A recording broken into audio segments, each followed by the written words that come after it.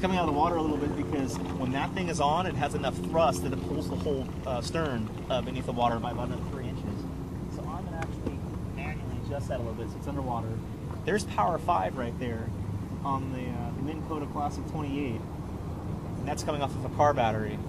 And you want to get a real quick shot over here. We kind of get some idea of the velocity, the speed as we're kind of going by these docks.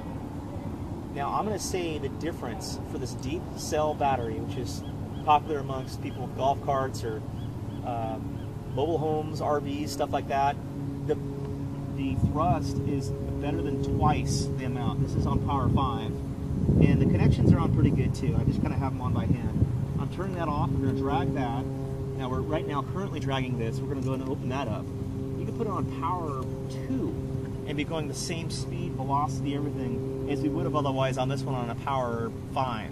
We're going to roll it over a little bit more. That would be 3. Here's 4. And then there's a big jump between 4 and 5. Boy, you can feel the whole thing shift. So it's night and day between a cold cranking amp car battery versus a deep cycle battery. Coming on. Do you have your registration on board? I do. It's in the box right there. And I think if you went over there, and then you could just tie the plate to this line here. Okay, so we're going to go over here, roll this to 5. That's again deep cycle battery. This is the next test. This one here that would ordinarily be on the, I'll call it a car battery. It's the cold cranking amps. That's rolled over to 5.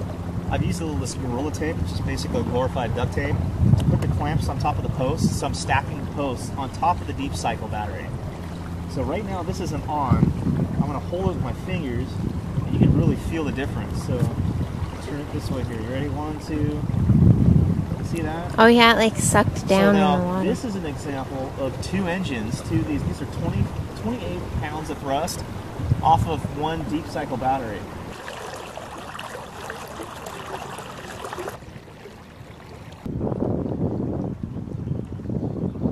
So Harbor Patrol again. He's been following us the whole time. Unless we've got a fleet of like 6 Harbor Patrols.